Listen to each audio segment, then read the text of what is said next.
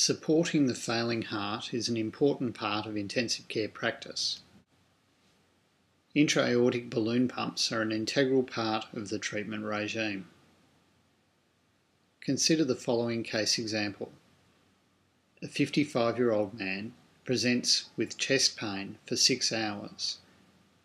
On arrival, he is diagnosed with a non-ST elevation myocardial infarction with widespread ST depression. He's initially hemodynamically stable. Over the next 4 hours, his blood pressure worsens and his lactate rises. He's diagnosed with cardiogenic shock. In this patient, the cardiogenic shock is largely due to ongoing coronary ischemia. Treatment options such as inotropic support and afterload reduction will likely worsen the oxygen supply-demand balance, the former by asking the heart to work harder, and the latter by compromising coronary perfusion. Improving coronary perfusion can be achieved by increasing diastolic pressure. However, this is complicated by increasing afterload, which increases myocardial workload and oxygen consumption. This case illustrates the classic catch-22 of cardiogenic shock. How do you reduce the afterload for the left ventricle without compromising coronary perfusion further? The answer to this conundrum is the intra-aortic balloon pump. A balloon catheter is inserted into the femoral artery and is advanced until the tip is just distal to the aortic arch. The sausage-shaped balloon is usually 22 to 26 centimetres in length and is filled by around 44 cc's of helium in the average adult. The balloon is inflated in diastole, which displaces blood in both forward and backward directions. It does not completely occlude the aorta. Rather, it fills up to 80% of the cross-sectional area of the aorta, resulting in an increase in the aortic diastolic pressure, providing a driving pressure into the coronary arteries. This action dramatically improves coronary perfusion. The balloon is then deflated in systole. This action causes a marked reduction in aortic pressure, allowing the heart to eject blood into the lower pressure chamber, reducing the work that the heart has to do. The result is a reduction in end diastolic volume and pressure, reduced left ventricular work, improved stroke volume, and better oxygen supply-demand balance. This is nicely illustrated in these loops, which show that the effect can be seen within a matter of beats. Because the pumping action of the heart and that of the intra-aortic balloon pump occur in different phases of the cardiac cycle, this technique is also referred to as balloon counter-pulsation. The resistance of flow of a gas in a tube is related to the number of factors given by Pasquale's law. The narrow bore of the catheter, the length of the catheter, and the viscosity of air make it impossible to inflate and deflate the balloon at the rapid flows required.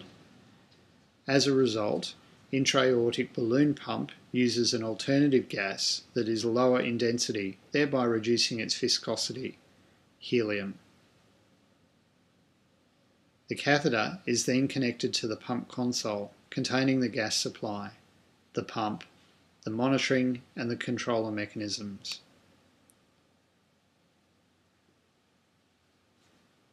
To effectively assist the circulation, the pump needs to know when to inflate and deflate, and to do so, a reliable physiological marker of the start and end of diastole is required. This is known as triggering. A number of triggers have been used. Traditionally, the surface ECG signals have been used.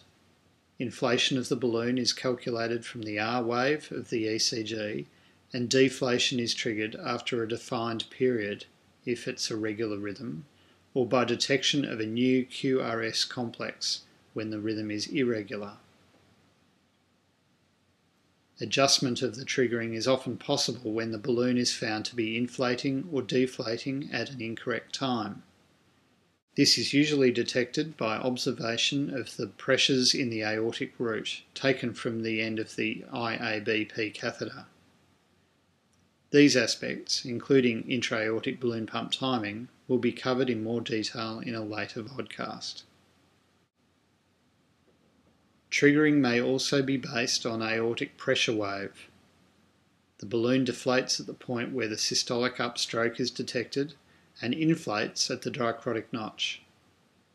This process is enhanced by the use of fibre optic technologies now available in many commercial catheters.